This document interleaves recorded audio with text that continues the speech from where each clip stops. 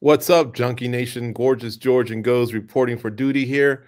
Anxious to talk to our next guest, who's the co-main eventer at BKFC 56, taking place this week in Utah, Salt Lake City, Utah. It's Todd Duffee. Duffman's back here. He's going to be slinging them against Big Ben Rothwell. A couple of MMA guys splashing over at BKFC. Todd, is that the way you would want it, or would you rather have faced in your debut an actual bare knuckle guy, I guess? I mean, Ben is a bare knuckle guy at this point. He's been doing it for probably over a year. Right? I don't know. I feel like he's pretty much bare knuckle Yeah, I guy. guess you're right. I guess he's got a couple fights under his belt. But it just seems like you got MMA guys showing up and fighting other MMA guys, which there's nothing wrong with that. I mean, you guys are outstanding athletes. You guys can go do all kinds of stuff. Look at Big Francis Ngannou, who just went and boxed 10 rounds against Tyson Fury, right? Wow, right? He was amazing, no? Yeah. That was impressive. What did you guys think going in before? Be honest. Oh, I thought Fury was going to put on a masterful performance, maybe win 9 rounds to 1 or something. But yeah, I thought he would gas him out after like the third or fourth and just like wear on him, Mm-hmm. I did not. I'm not. I also thought he could get dropped in the first 3 by Ngannou for sure. Yeah, he definitely came out impressed. But part of you's not shocked he did, right? Like everybody's kind of like, oh, it makes sense almost. I was a little shocked. I wasn't shocked that he knocked him down, but Yeah. I thought I saw him of the two starting to just tire a little, not like physically exhausted, or nothing like that, but just you could tell he was waning down. I thought he took round 9 off, and that might have actually cost him if you look at the scorecards. So I thought that's about where Tyson Fury pulls away. But look, to be fair, I've seen this happen to Canelo. I've seen it happen to De La Hoya. Like, there's just some fighters in the championship rounds. Sometimes they ain't got what they had in those early ones, But man, for sure. And I think like with a brand new sport like that too, you got to think the conditioning is a little different. Mm-hmm. That was also the really impressive part. And how about if we apply all this to you? Have you been doing what you feel might be as a BKFC type of fight camp, or is it just combat sports? Is combat sports? How did you adjust? I had 7 weeks, right? So I got with some boxers and I got with some MMA guys, both. I think you have to take into account it's not boxing, but I also think you have to take into account it's not wrestling. So did I lose you guys? No, we're here. Oh, okay. So yeah, I mean, my camp has been a mix of both. I got with Josh Copeland, I got with Martine, I got with Bigfoot. So I got with boxers and MMA guys, and then I had a guy that does both. So I got a good group of guys. And John Fitch actually came in early the first week, and John Fitch gave me some really great rounds too. John Fitch is 240 now, guys. Really? Yeah, he outweighed me at one point. I think he's over. I think he was like 250. Yeah. Is he all jacked up, or did he gain weight? No, he's still John Fitch. He's just been lifting weights, and that's all he's been doing. It's easy to gain weight once you kind of get away from MMA, though, I'm sure. Most of these guys are probably 30 pounds of muscle less than they are if they were not training MMA full time. Is he going to do bare knuckle, or was he just there to be a body for you? I think he's considering, and I was kind of pushing him towards it. I think he'd be very excited in bare knuckle, honestly. Mm-hmm. Yeah, I mean, I don't think he's going to do it at heavyweight. I don't think that was the idea. I think he would probably get back into fighting shape, probably.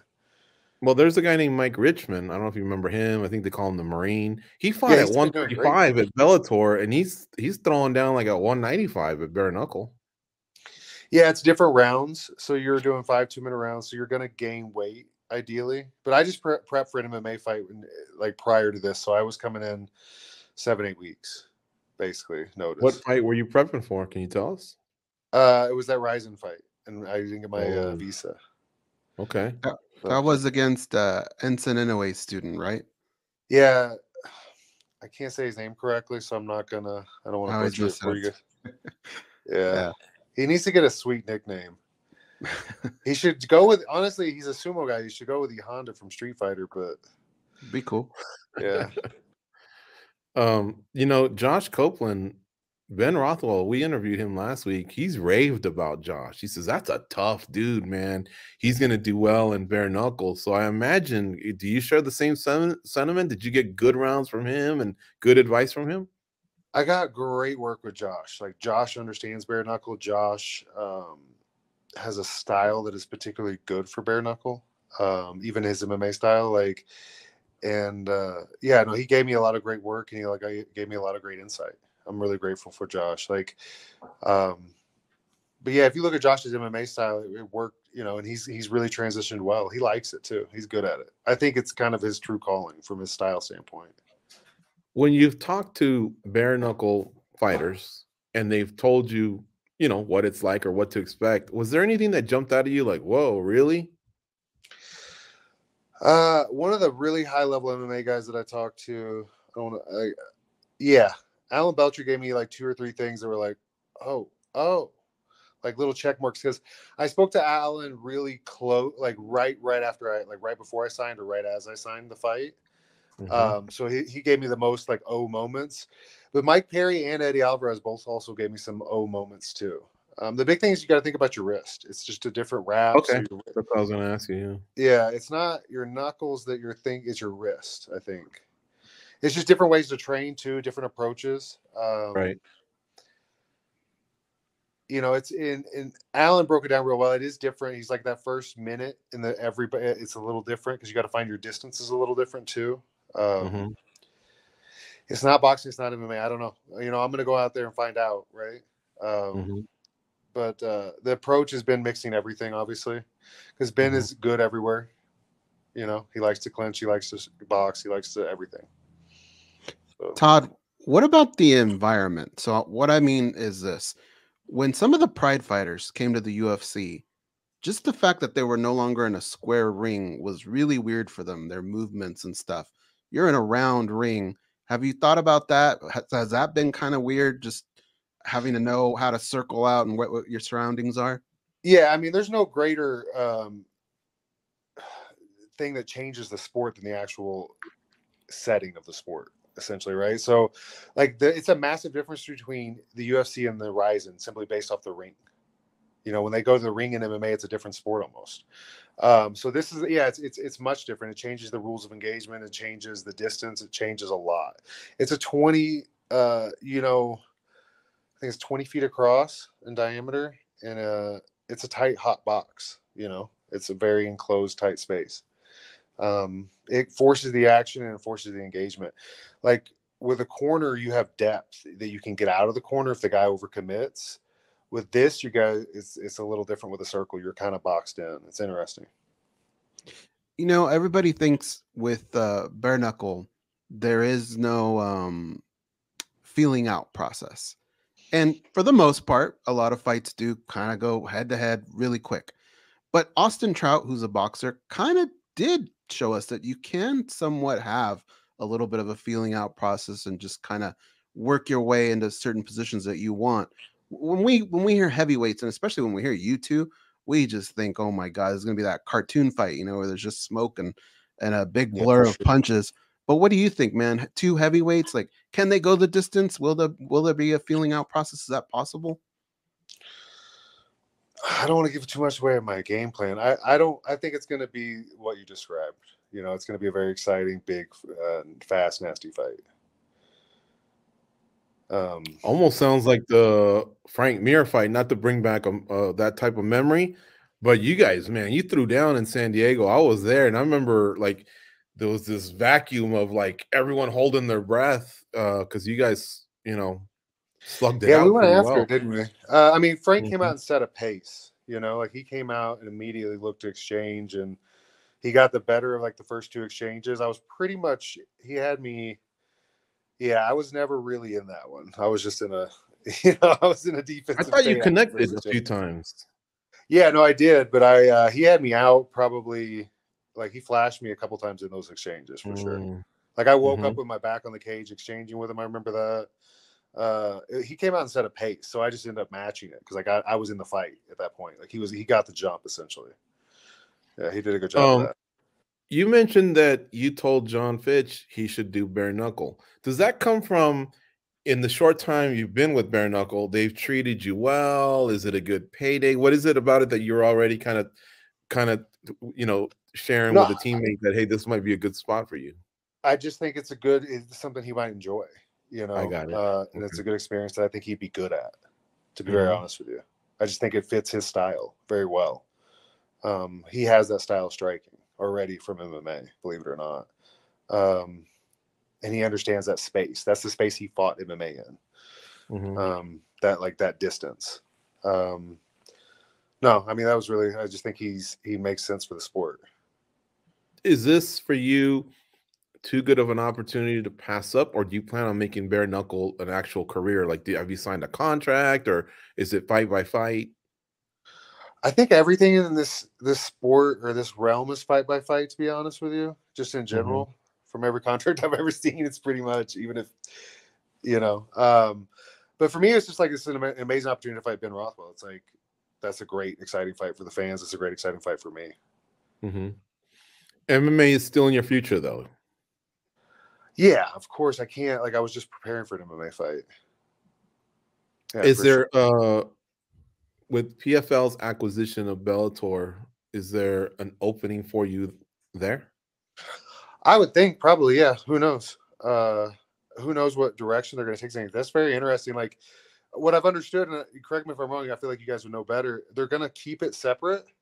Yeah, for the first year. They've committed to 8 Bellator events, and they want to fulfill those, I guess. And so what we think is they probably have either deals with arenas or countries or whatever.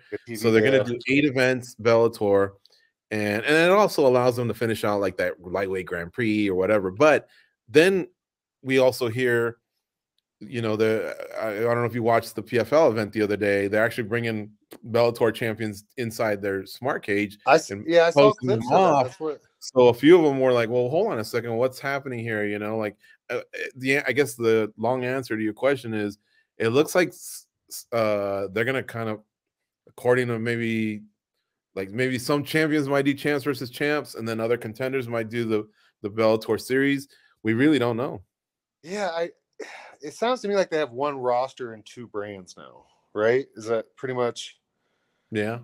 So they have one roster and 2 brands that they're going to, or 2 types of promotions, because the rule sets are different too, right? A little bit, like no elbows during the regular season at PFL, because they obviously have you have to do 4 fights in 1 year. So I think they want to prevent, a cut taking you out.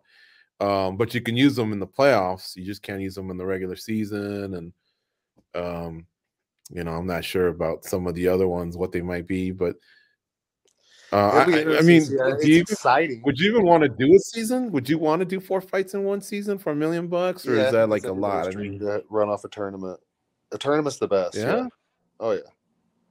Because it doesn't matter if you're hurt, none of that stuff. Like, you get that, even that kind of gets removed from your head a lot easier. I think tournaments are the coolest thing for sure.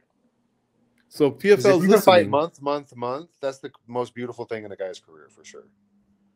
Right. And I don't mean any disrespect with this follow-up, but you've also had long periods of time that you haven't been healthy, right? And so I'm wondering, is that too much in 1 year? That's why I was asking it like that, I guess. No, because I've also had times where I've been healthy, but there's contract issues, all kinds of, life events and things like that keep you out of, it's not easy getting matched up as a heavyweight, come to find. It's incredibly hard. All right. Well, we certainly always wish the best for you. I think this is an outstanding fight. That's why it's a co-main event in your debut. You're both well-known, and you both know how to sling them, that's for sure. But obviously, man, we're MMA Junkie. We'd love to see you back in MMA and cover you there as well. And if that's an opening for you, I think that'd be awesome, because I've seen a lot of athletes transition and almost reinvent themselves. That guy, Shoeface, he came over from the UFC where he did very well for himself. But he's not even that guy. He's one of the best jiu-jitsu players in the sport, bro. He's amazing. Oh, yeah. He's Ngannou. He just did the same thing. Remember, he got highlighted by Joaquin Buckley a few years ago, and he just won a title. He just won $1 million. Olivier Aubin-Mercier as well. He's gone back to back. It's pretty impressive. The guy, the other guy you mentioned, I can't pronounce his name correctly. Go ahead, do it one more time. Impa Kasanganay. Ipa Kasanganay. What an amazing name. That's awesome. He's a beast. I think he could fight Francis. He's physically a lot larger. I You saw him in think San so? Antonio. He's a big guy, bro. He give Maybe. I Francis a mean, tough time. I think Demetrius, if he had to defend his wife, would fight Francis Ngannou, right? Because you guys are all fighters. I get it. I get that part. But I also feel like this is a sport with weight classes, and I don't think it's a smart move. But could he do it? Of course he could do it. I don't think anybody fears anybody. But man, I don't know. That's quite the step up there. Maybe he was doing it because he wants the $2 million payday that comes with it, I guess. I don't know. But Absolutely. to me, it kind of went in one ear and out the other. I was like, I don't know about that, man. Well, No, I absolutely. actually, I was gonna say, dude, you beat a guy like Ben Rothwell, and probably the way you're gonna do it's gonna be pretty nasty. I would throw my name in that hat, right? Because that's what they're looking for. Is they're saying we just don't have very sexy matchups at heavyweight. You do something like that to Ben Rothwell, I'd imagine you could come across their table and say, "I'd like a shot at Francis Ngannou." Would you do something like that? Oh yeah, I'd love to. And I think David would give me that opportunity too, for sure. Yeah, I would love to do that. It's a fun, exciting fight. I think they do have a lot of sexy matchups, though, in my opinion. But I love heavyweight fights, so maybe I see it differently. But both guys that just fought last weekend would be amazing matchups for him. You know, I think like in general, PFL has a good roster of heavyweights that I'd love to see Francis fight. But no, please sign me up for that fight. Everybody wants that fight. You got 185ers calling out Francis right now.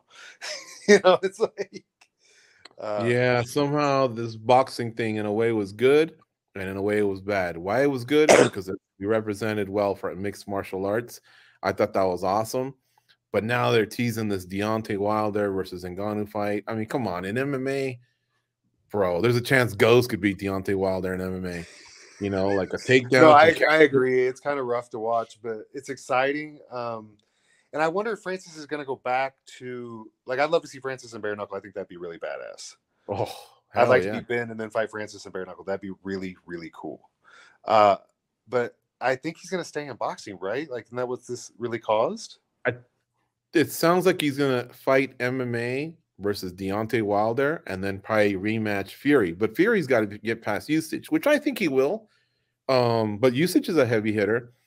So who knows? But the thing is, Francis in January will be 2 years having not fought MMA. And I just feel like I'd love to see him back in MMA at some point. And I think Francis is the baddest man on the planet in all combat sports. That goes for Fury, that goes against the Olympic gold medal wrestler, fucking WWE guys, whatever, you know. I just think he earned that by being UFC heavyweight champ, and no one ever beat him. But at the same time, if you're away too long, that gets bestowed on someone else. So I'd love to see him come back and just either, you know, I don't know. What do you think? I just don't know if he's gonna. That's what I'm saying. Like, I think he's gonna stay in boxing. I don't believe Wilder and him are really gonna have an MMA fight. That sounds like just marketing, right? Well, it's mixed rules. I'd love to see him in bare knuckle. That'd be really cool. That's mixed rules. Sure. That'd be really, really cool. Well, you don't have to tell us what they're paying you, but does it sound like they sling around big enough money? I mean, Austin Trout's been there, Paulie Malignaggi's been there. Sounds like Dave Feldman opens up the checkbook from time to time, but what do you think? Could they afford him? Could they afford Francis? I have no idea what their budget is, and I don't know what Francis is getting. That's the thing I keep thinking about boxing. He's getting 20 or 30 million is what I'm hearing. So it's like, what's he getting in a, you know what I mean? Like, I don't know. That's the thing. I'm worried that he's going to stay in Saudi Arabia fighting for 20 or 30 million in boxing. Yeah. And I just don't see why Wilder would actually leave boxing, you know? Yeah. Like, what does he have to gain? You know, I just think it's marketing. I think he'll stay over there and he'll get those bigger, easier paydays for now. I think MMA is tougher for him, for anybody. I mean, I'd love to see him in MMA. I'd love to see him in You have BKFC nerves at all, or are you a vet that can basically throw down in any type of sport at this point? I mean, it's a brand new sport. I have nerves before every fight. You know, it's like, it's a wild experience, you know. You're going in there for war. So it's yeah, I mean, but at the end of the day, it is a fight. It's just a fight with a certain rule set. Let me ask you a corny question.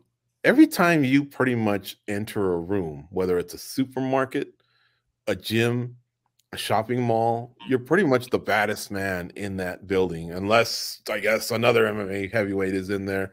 What's that feel like? I mean, do you almost feel like a superhero, I guess? Not, or just I don't think it registers. Like, you got to think I grew up in like a super, super, super small town and like a small community, and I was large my whole life. So like, none of that really registers, to be honest. Really? Like, Yeah, you didn't feel like today when you traveled, you were the toughest man on the plane, and if a problem came out, well, you knew you could solve it at least, right? I mean, I'm always willing to offer my services to the community and be a helpful man. But honestly, none of that stuff registered. And I think it's because I was a big kid in a small town, and people already had those. It doesn't cross my mind ever. I'll be very honest with you, bro. When's the last time someone tried it with you, whether it was at a bar, they're drunk, or a club, or does no one ever try to talk my way out of it pretty quick, typically, and create space. But I mean, in college, when I had a shaved head, like, I got a lot of guys in bars trying to fight me. And even probably up until I was probably 30. But since I've grown my hair out, it's a nice little incognito. People are way nicer. Not a lot of bullies out there trying to pick fights with me, But yeah, no, definitely when I was younger. You look like a math tutor right now. I don't understand why. You look more intimidating now, I think, with the beard. I think the beard looks hilarious, bro. I look like a chia pet. Like, dude, I look like I slept in my car, No doubt about it. All right. I don't think it makes me look. You think it makes me look? I think people are a lot like. I don't know. I feel like I'd be more scared to run into you now than your college version of the shaved head. I mean, I think so. What do you think, Goes? I think so. I have a corny question too, since George got one. I've been to Japan, and I'm a little bigger in Japan, and I have that strut that George is talking about, where I feel like I might be the biggest guy in the room.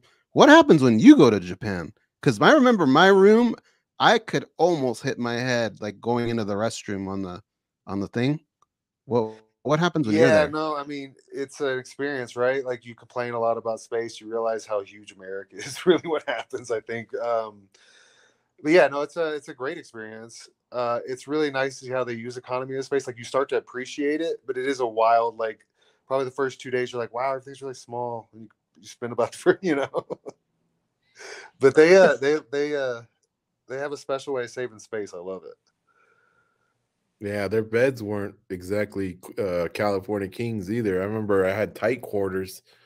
No, you're like, yeah, I sleep on the corner of my bed, like in a big bed. I still sleep on the corner, but it's like you could fall off both their bed at any moment. It's like a hideaway bed almost. I was hardly in the bed. I was on that bidet all the day. Oh, that was my first experience when I first that was my first experience with a bidet was in Japan. Thanks, guys. I really appreciate y'all. Thank you so much, Japan, for that.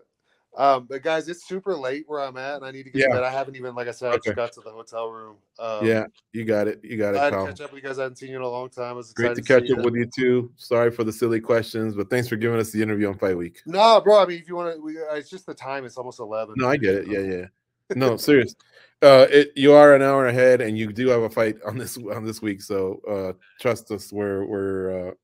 We totally get it. But thank you, Todd. Honestly, serious. We're going to be watching. Hope you guys have a great fight, and thanks as always for the time. Thank you, guys. Miss y'all. See you, bud.